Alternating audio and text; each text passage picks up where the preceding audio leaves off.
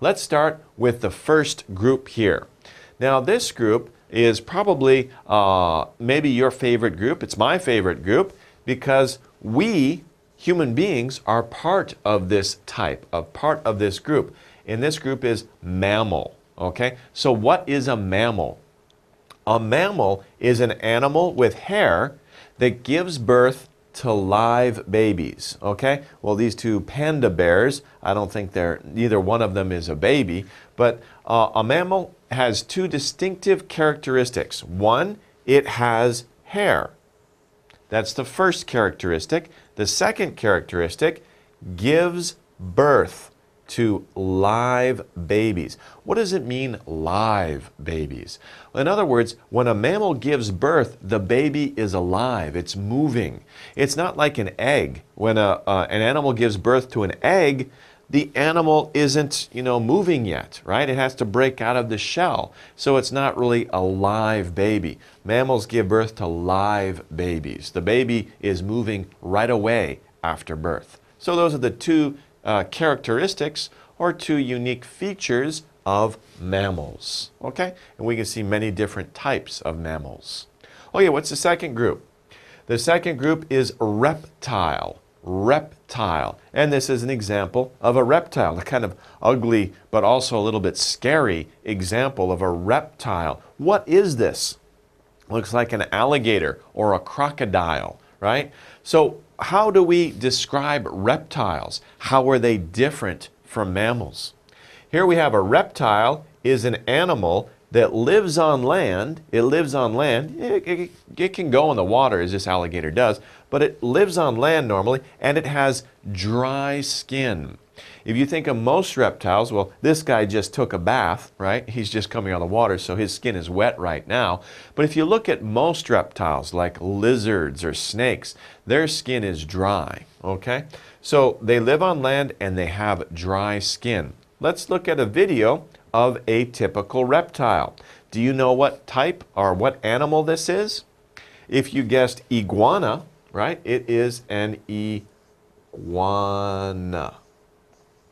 This is an iguana, right? It's a fairly large lizard, right? As lizards go. Let's take a look at it as it's moving around here. Okay, he's kind of an interesting fellow. He's kind of a little bit active, but you can see the way he's moving around. By the way, another interesting thing about reptiles is that they are cold-blooded. It means cold-blooded means that they cannot regulate their own temperature. They are cold-blooded.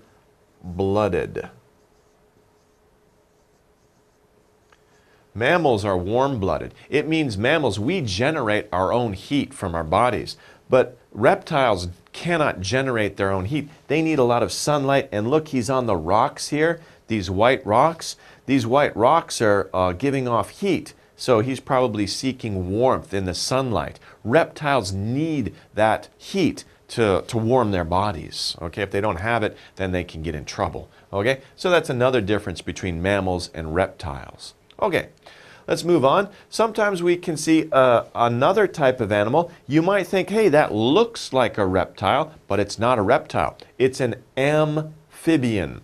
Amphibian. Remember, PH sounds like F. Amphibian. Amphibian. So, an amphibian is any animal that can live both. That's the important point. Both on land and in water.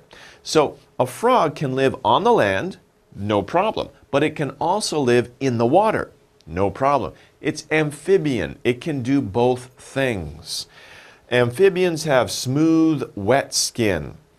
Before we saw the picture of the reptile and of course the iguana, the picture of the alligator and then the iguana, if you touched the alligator's skin or the iguana's skin, you'd find it's rough. It's not smooth, and it's dry. Especially the iguana would have dry skin.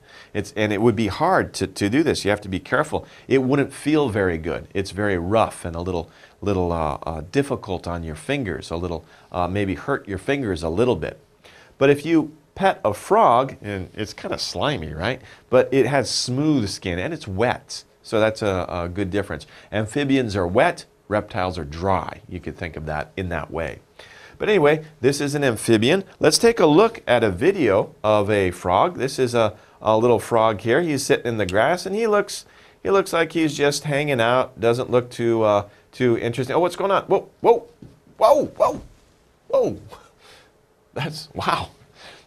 That's pretty cool. That frog just jumped up, okay? So frogs, you know, of course, you know, that they jump up like that. They've got the big, long legs, but they're amphibians. Kind of a neat frog, right? Yeah, I hope he's not on my head, is he? Okay. Okay, well, let's move on to the next slide. Okay. Also, we can group animals as birds. Birds are a group of their own because birds, if you think about it, they're unique, right? What is a bird? A bird has feathers, right? It has many feathers. We can see the feathers here. And 2 wings, 1, 2 wings. Most birds can fly. That's another key point right there. Most. It doesn't mean all. It means most. Of course, when we think about birds, we think, oh, they can fly. But not all birds can fly. Think about in Africa. There's a really big bird that can't fly. It's called an ostrich, right? An ostrich. An ostrich is a bird, but it can't fly. It can run, but it can't fly. So most birds can fly. Not all birds can fly. So these are birds. But all birds have feathers. All birds have wings. Okay? So those are the unique characteristics of birds. Okay. What's next? Insects.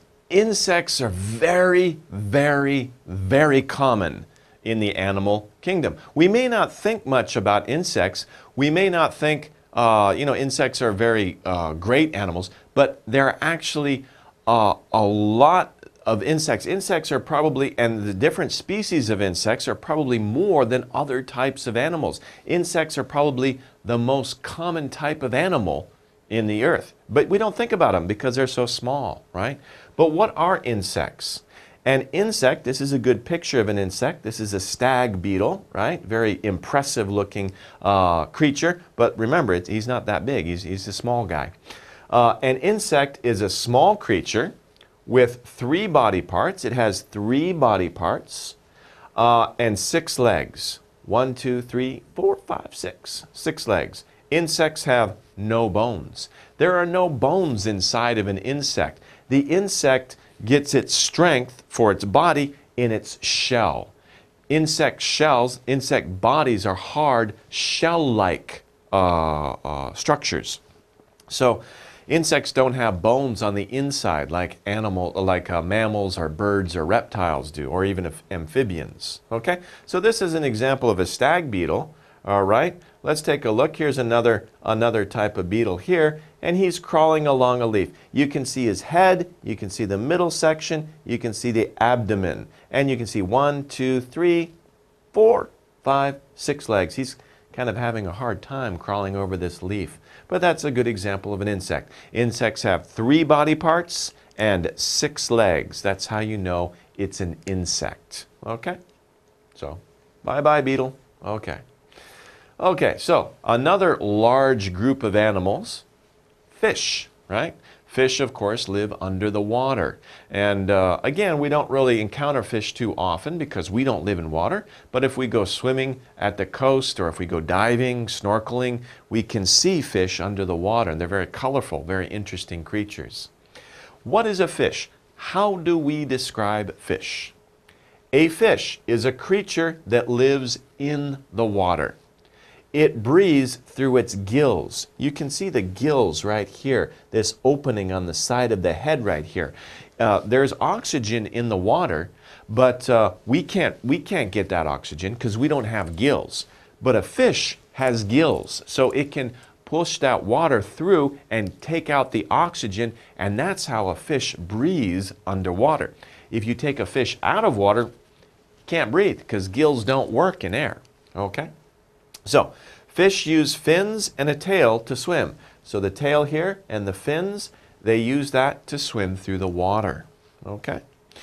So, next, let's take a look at a unique part of certain fish and also reptiles on their skin. You know, different types of animals will have different characteristics to them. One interesting characteristic is a scale. What is a scale? A scale is a section of the skin on a fish or reptile. You can see this pattern. This pattern is very close up. We're looking very closely at the skin of a fish or a reptile. Their skin looks like this. It's in scales, and these scales sometimes will flake off, right? We have smooth skin. We cannot see scales on our skin, only fish or reptiles. So fish or reptiles only have scales, this type of skin. Very interesting. It protects them, and it's a different style. It's a different type of skin or covering for the animal. When we talk about animals, we can talk about their young, right? The young of animals, okay? So as we see here, we have mama sheep, right? And we have two baby sheep, right? Lambs. This would be one baby sheep. We could say young. So actually both of them are young. Young is non-count. We say the young of a sheep, the young of a horse. So young is the babies of animals, right? So when we say young, we're talking about the babies of animals. Okay. Now before we talked a little bit about insects. When we talked about insects, we said insects have no bones. Insects do not have bones. Now we're talking about bones. A bone, what is a bone? This is a very strange looking bird, isn't it? Actually, it's an illustration. It's an artist's drawing of the inside of a bird. Normally we don't see this, right? But if you could take away the skin and the organs, this is what you're left with. You're left with the skeleton, the hard, bony structure inside an animal that supports the body, right? If you didn't have the skeleton, right, there's no support. It would just, fall apart. There's nothing to be able to move around, right? So a bone is a hard, that's the most important thing of a bone, is that it's hard, white part that makes up the frame of the body. So the bones make up the frame of the body, and they support the organs and the skin and everything else that the animal needs to survive. So the bones make up the frame of the body, okay? And not just for birds, but also for us and mammals and many other types of animals, okay? So this is the bone. Bones are very important, okay? Also, it's good for you to drink milk to help your bones, right? You need a lot of calcium because that's what bones need to grow. And you can find you can find calcium in milk. So drink a lot of milk, it will help your bones. Okay. Now, some animals, remember we talked before about mammals? Mammals give birth to live young, but not all animals give birth to live young. I gave the example of eggs. Here we have a couple of eggs. This one is the normal egg that you might eat this one for breakfast. This one is a strange egg, looks a little bit different. And is it broken? I hope not. What's going on here? It looks like it's cracked, right? Probably the baby inside this egg is cracking the inside. It wants to come out, okay? So this is a different style of birth. Mammals don't lay eggs. But what is an egg? How can we describe an egg? An egg is a round shell, usually round, maybe not perfectly round, but roundish. It's a round shell where a baby bird or reptile grows. So it's not just birds, it's also reptiles. Reptiles also lay eggs, and they will come out. Fish also lay eggs too, by the way. So birds or reptiles will lay an egg, and the young bird or the young reptile will grow inside that egg, and then after a while they'll crack and they'll come out of the egg. Okay?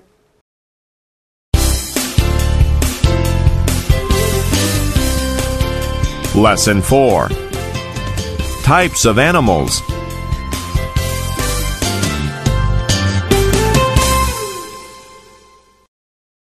Mammal. A mammal is an animal with hair that gives birth to live babies. Reptile. A reptile is an animal that lives on land and has dry skin. Amphibian. Any animal that can live both on land and in water is an amphibian. Amphibians have smooth, wet skin. Bird. A bird has feathers and 2 wings. Most birds can fly. Insect. An insect is a small creature with 3 body parts and 6 legs. Insects have no bones. Fish. A fish is a creature that lives in water and breathes through gills. Fish use fins and a tail to swim. Scale. A scale is a section of the skin on a fish or a reptile. Young. Young is the babies of animals. Bone. A bone is a hard white part that makes up the frame of the body. Egg. An egg is a round shell where a baby bird or reptile grows.